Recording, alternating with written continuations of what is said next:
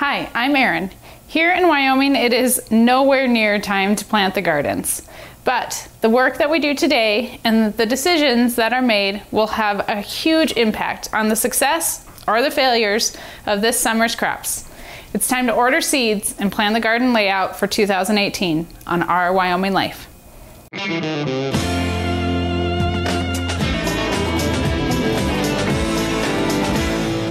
Hi, and thanks for joining me today. It is still ridiculously cold outside, and as of today, we are still 77 days away from putting crops into the ground outside. 77 days if the weather cooperates for us. Now, though, is the time to make extremely important decisions about what crops we will grow and what varieties will be planted. It's a world of possibilities as far as seeds go. There's so many to choose from, and it's overwhelming. We have tried and true favorites that work year after year, and there's some things that we are still searching for the perfect crop. If this is your first time here, make sure you hit the subscribe button and come along with us as we explore the ranch life and escape the ordinary.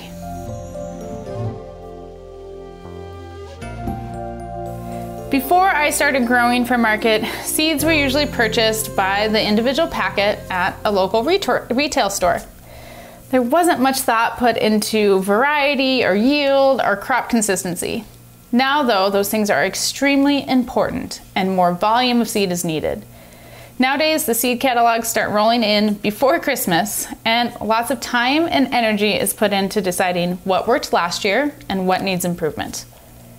We also have to consider how much seed we will need of each crop. And this year, we are approaching the layout of the garden in a whole different manner. Instead of planting individual rows of crops, we will plant in beds. As the crop grows, the leaves will help shade the soil, and since the rows are planted closer together, there will be less exposed soil for the weeds to grow. This does mean, though, that seed quantities will need to be reconfigured this year for the new planting style. Let's run some numbers. Beets are a great crop to plant in this configuration, as are most root crops. The length of the garden is 132 feet. All crops will run north to south with the exception of the corn, which will run east to west and will be planted on the south end of the garden. The north end of the garden will be a 3-foot walkway. There will also be a 2-foot walkway in the center and a 2-foot walkway at the end of the row crops, leaving space between the beds and the corn. It's vital to think about how you will get in and out of the garden, especially when harvest time comes and totes of veggies are being hauled out. All of the beds will be 30 inches wide with 15-inch walkways in between them. 3 rows of beets can be planted in the 30-inch bed. This gives plenty of spacing between the rows and allows the crop room to grow, but as the tops mature, they will get large enough to almost touch each other. Beets are one of our best sellers at market. People love to eat them fresh, and many purchases are made each summer of bulk beets for canning. We will run the beets on both sides of the center walkway. 109 linear feet of beets times 3 rows of beets means that we need enough seed to plant 327 feet of beets. Now, this is where seed packets or descriptions on websites comes in handy. We are ordering the perfected Detroit beet. On the seed count description, it says that 1 ounce of beet seed will plant 100 feet. We need 327 feet, but it's always nice to have a little bit extra, so 4 ounces or 1/4 pound of seed will be ordered from Gurney's. The same method will be used for carrots and kohlrabi. They are huge sellers for us at market, but when it comes to crops like purple carrots, they're not as popular. They're catching on, and some people love the purple color, but many visitors to market, well, they've never seen a purple carrot and are a little hesitant to eat one. We don't need to plant as long of a bed. So for purple carrots, they will be planted on the 47-foot bed length side of the garden. Still in a 30-inch bed and 3 rows per bed. Just the length is changing. So for purple carrots, we need 141 feet. Using a seed quantity calculator from Johnny Seeds, it says that I need 4,230 seeds. With extra, I want 5,000 seeds. Carrot seeds are ordered from Territorial Seed Company. They are ordered by the 1,000, so 5 m of seeds are added to the cart. Every seed company that you order from has a different way of telling you how many seeds you need to order. You will see quantities measured in ounces or grams, thousands, or just the number of seeds per packet. The seed quantity calculator from Johnny's is a super useful tool to help ensure that we have enough seed when it comes time to plant. All of the order forms from last year are printed out, and it's just a matter of going through everything and deciding what worked and what didn't work and what needs to be changed and why. Last year we ran out of golden beets, so more will be planted this year, but green beans were an epic failure for the last 3 years, and it's time to throw in the towel and say no more. A few new crops will be added this year, like a red and white striped beet from Johnny's. Also new to the high tunnel will be different colors of cherry tomatoes from Totally Tomatoes. We are ordering Artisan Bumblebee cherry tomatoes in pink, purple, and sunrise orange. They will be mixed with a red Sakura cherry and a sun gold yellow cherry, and they're going to be sold together as a cherry tomato mix. They will be bright and colorful and snackable, and hopefully they'll keep people coming back week after week. Kids should also be drawn to the colors, and the small size is easy for them to eat. Hopefully, the cherry tomato blend will be a parent-approved snack that kids love.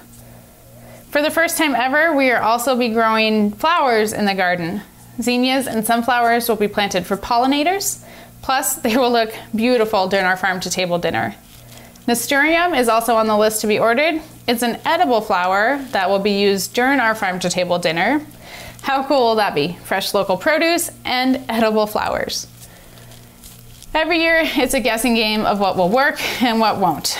When we switch to a new crop or variety, we usually give it at least 2 years before we make a final decision on it. Sometimes things like purple carrots, they just take a little bit of time to catch on, but as long as they're growing well, we can be patient with building a customer base. One thing that we commonly look for when choosing new varieties is if it's recommended for market gardeners. The description on the Bumblebee tomatoes says market growers will love the new colors. This is exactly the type of info that we're looking for.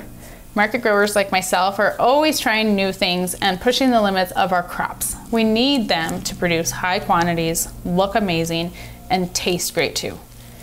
When looking through all the different types of lettuce, we want something that has a long harvest window and handles heat well, so it can be pushed later into the season. These same standards can be used in a home garden. You might only plant 2 cherry tomato plants, but you want them to produce consistently and have it be worth your time and your energy. You can also plant in your home garden the same way our market garden is going to be planted. Planting in beds instead of rows can make your life a lot easier when it comes time to weed and to harvest. Just scale things back. You can easily make your beds 10 or 15 feet long instead of 109 feet. If we don't take this time to do the prep work, there's no way that we will have a successful harvest this summer to sell to our customers at market. It's a lot of work and a lot of thought goes into each crop that we order. If things are miscalculated now, it's pretty much guaranteed that we can't just run down to the local store and find exactly the same crop that we wanted. A substitute could most likely be found, but it might not work out to its fullest potential. Over the years, we have found that not one seed company can supply everything that we need. Typically, we order from 5 or 6 different companies. This year, we have ordered from Territorial, Johnny's, Gurney's, Dixondale Farms, Knee Seed, and Totally Tomatoes.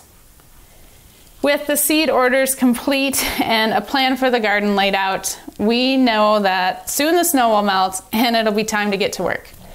Tomatoes will be started in the basement soon, and the new high tunnel is going to be delivered to the ranch in about 2 weeks.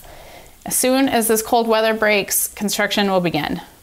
The new high tunnel will become home to our summer crops, tomatoes, peppers, and cucumbers. There's lots of work to be done, and our target planting date for the high tunnel is May 15th.